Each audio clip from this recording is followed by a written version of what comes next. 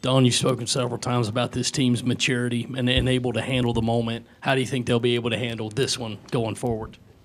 I don't know, but we talked about that in the locker room, that, this can't really have any bearings on how we move forward, because we said whether we won or lost, all of our goals are still in place. I'm happy that our team won. I'm happy for, a lot of reasons. This team, this current team, our former players who have not been this lucky to win a game against UConn. There are 18,000 fans. If you look on social media, they took off work. They came from different states, and the ones here just really rallied everybody. And I'm happy for them. Because they cheered loud, they were proud. They wanted this for us probably in the same breath that we wanted it for us. And when it's genuinely felt that, when we felt that in a genuine way. Yeah, going off of that, for you personally, when the final buzzer sounded, what were your emotions going through your head? Well, the time couldn't tick off quick enough for me. That's one. Two, I'm just relieved. Not because there was a whole lot of pressure. There's pressure to win every single game. But when you think about, the former players, you think about the current players and what it would look like if we lost the game. I didn't want them to feel that. I didn't want 18,000 people to feel that. So, I felt relieved in that we got it done, and it made so many other people happy. And then Aaliyah Boston shooting 5 threes. You guys made 8 total. How much was that an emphasis going in as part of the game plan? It wasn't an emphasis going in. It's something that we've been working up until this point, and I just felt like we could not get her the ball in the paint. And if we weren't going to get her the ball in the paint, let her step out, let her shoot a little bit. Maybe if we loosened it up a little bit, she can get it, but it never really loosened up. I thought Adota did a really good job on Aaliyah when she was in the paint. We just gutted out. I just thought that Ty, was a difference maker. When you have a senior point guard that, that's lost, to that team 3 times, she wanted to win, and her performance was every indication of that. Dawn, you have played in front of so many huge electric crowds. Where does tonight's rank for you in your career? It's the most current one, so I'm going to say this was the best one. But we won a lot of games in this gym. We won the regular season SEC championship here, which was really great. But this was kind of a little bit different and special in its own right, because we haven't beat a team like UConn ever. And you could hear every single person in this arena wanting us to do that. And, so that's why it's kind of etched at the top of the list at this moment. Coach, your team has played a lot of big opponents, and they've met the challenge every single time. But tonight, did you learn anything about your team that you didn't already know with the way they played tonight? The only thing I learned is they didn't play the tradition of UConn. They didn't, probably unlike other teams where, you look and see how many national championships they've won. You look at how many times we lost to them. They just played the team that was out there. And they didn't flinch. They didn't flinch. They just played, Crystal Dangerfield. They played Megan Walker. They played, Olivia Nelson-Odota, Makarak. They just played the people that were there, and they never thought about anything other than, what we had to do to win. On this side to Pete. Dawn, you almost never, I can't imagine you went into this game thinking, okay, we're going to hold UConn to 2 points in the first quarter. What did you think of that defensive effort, and what does that say about how locked in you guys were at the start of the game? Yeah, I would have never imagined that. I thought we probably got backdoored 10 times just because we would have just sped them up and got out of position. But I knew that if we were able to play the type of defense that we've been playing all season long, that we would have some disruption, not disruption to the form of 2 points in the quarter. Did you have a question, Just what were you able to do to get Kiki going in the second half? It seemed like she struggled a little bit in the first. I mean, we just got her the ball. I mean, when the game got a little bit tight, we wanted the ball in her hands or Ty's hands, and Ty did a great job at finding her. Coach, this team has played so many ranked opponents this year, and the freshmen really kind of looked comfortable today. How much did you kind of see their comfort level just kind of being relaxed in the moment and really not focusing on the magnitude of how big this game was? I mean, the freshmen got plenty of practice in playing in big games. So, this wasn't, this was another big game. So it's always interesting to see how they'll come out, how they'll approach it. But it's been the same, the preparation for each game has been the same. So, if they played any differently, it would be shocking at this point because, they just stay true to form. What are you surprised about what happened? You know your team and you know how they prepared. Are you surprised at what went down tonight? No. And when did you realize that this could be this special of a team? I mean, we every day that we wake up is just like, you kind of wait for them to, break a little as young people, just meaning the freshmen. But you look at Ty, you look at Kiki. I mean, they are playing and they're leading at an incredible way. So, if they continue to lead and our freshmen continue to follow, it's already special to me, really, because we don't have to do anything besides basketball. We don't have to worry about classes. We don't have to worry about, curfew. We don't have to worry about any of the stuff that most coaches probably have to worry about. I mean, our players are policing each other in the dorm, so that's that gives us great comfort to just know that we got great character kids that they just want to win. So that makes it pretty special. Coach, the way that you opened the half with all the three-pointers, what was the plan coming into the second half? Well, we were just, as coaches, talking about what's been working. We got a couple of plays that have been working. I got Aaliyah in a position to score a little bit closer to the basket. I mean, we just wanted to take whatever they gave us, but we wanted it, generated from what Ty saw out there on the floor.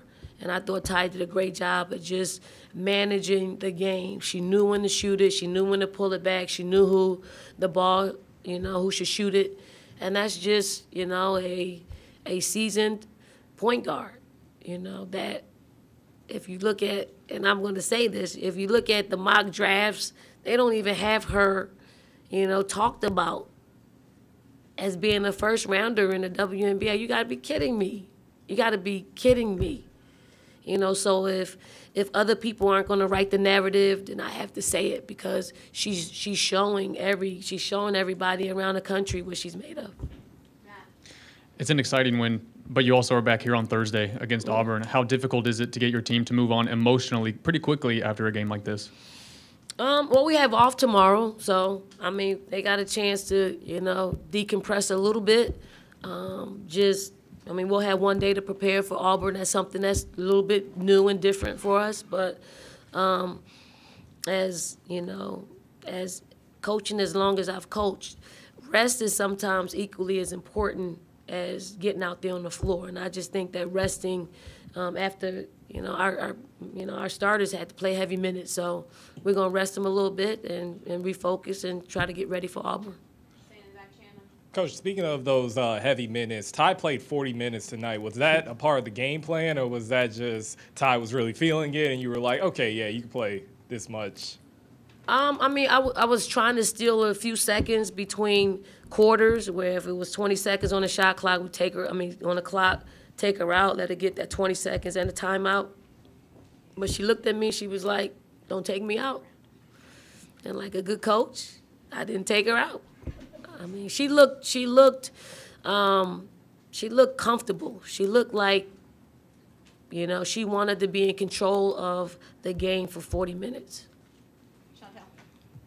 Coach, going back to what you were just saying about Ty not, really getting the buzz in terms of like draft looks, what do you feel like kind of contributes to that? Because she's on a lot of like mid-season award lists. I mean, part of it is we're the #1 team in the country, and you got to look at that. Just different talks of out there on social media. I look at social media, but none of them from the summer till now has her as a first-round draft pick. No, nobody. And I find that very hard to believe because, I mean, she's a consummate point guard. She's going to run your show. She's highly intelligent. She knows when to shoot it. She knows the plays. She expresses herself out there. She makes sure everybody is where they need to be. She can shoot the ball. I mean, she's got an incredible skill set along with being highly intelligent. Do you feel like you guys are a little kind of underrated for her to be doing all of that and still not get that kind of buzz? Are we as a team? Yeah. I mean, I don't know. I mean, a lot of people have us as the #1 team in the country. Some people don't. But what we can do is just continue to win, and that's how you get your questions answered, is to continue to win. And Ty, is going to continue to do what she does. She's not one that's going to boast and brag about her, but when I feel like the narrative isn't giving her just due, that's when we have to speak up and help write the narrative a little bit better. Dawn, your kids play the game the right way. They're good role models. I noticed tonight a lot of high school teams had come. Talk a little bit about how your program, what the impact you think it has on women's basketball in the state of South Carolina. Huge. I mean, I think Susan Walvius did a great job at getting South Carolina where it needed to be as far as they went to the Elite Eight. So there was some buzz about women's basketball. And then when we came, we just tried to corner the market here. We try to make it so every AAU coach, every high school coach, everybody got a chance to come on our campus, whether it's for a game or for camp or just come visit. We'll show them around. I think because of those relationships that we forged, every little kid growing up wants to be a Gamecock. And that's how you have to grow your program. You have to have, every single person wanting to be a Gamecock. We know that's impossible, but we certainly want the best ones to represent our program. Talking about Ty so much, is this, you think, her most dominant, best performance of her career so far?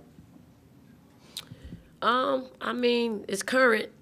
So, she had no turnovers. I know that is a key stat for her. When she looks at a stat sheet, she was pretty efficient out there on the floor. I thought her will. And with Ty, sometimes she gets a little tired and she has mistakes when she's tired, but she never tired today. So I would say overall, this is probably her most complete game, statistically and mentally. Yes. You talk about with girls wanting to grow up and be Gamecocks. Is it kind of weird tonight to have that with UConn for so many years, people wanting to grow up and be Huskies, whereas you're in a position now to have girls want to grow up and be Gamecocks? Oh, the difference is every South Carolinian wants to be a Gamecock. Every kid in the country wanted to go to UConn, so it's a little bit different. But for us, it's a beautiful thing. I do think we do things the right way. I do think the players that want to be here in South Carolina really understand what our coaching staff is about. Okay. And that is, we're disciplined people. We run our program in a disciplined way. It is a pecking order. No young person's gonna make decisions for our program. I'm gonna make decisions for our program. And sometimes that's not always the case in other programs. And I hear our kids talk about other players at other programs talk about us like we don't want to go there because she's so strict, she's this, she's that. And honestly, I don't want to coach kids who don't want to be disciplined, who don't want to have rules. I'm a I love rules. I do, because it gives me something, a guide to work with. If you're able to just do whatever you want to do, at some point, you know, you're not going to be as successful. So I like who we have on our team. I like the fact that they have great parents. So when we recruit, we look at the parent-child relationship. And if they're disciplined, if they're running their households, we love that. If a young person's running their household, you don't have a shot as a coach. You don't have a shot. So, you know, I love where our program is. We're able to, you know, it runs itself in that you got leaders who understand what we're about, and we don't have to, you know, we have to go over to the dorms. We never get called over there. Ty, Kiki, and everybody else, they're just pretty good citizens when it comes to making right choices. After tonight, where's the Kool-Aid? Is it on the table? Is it in the glass?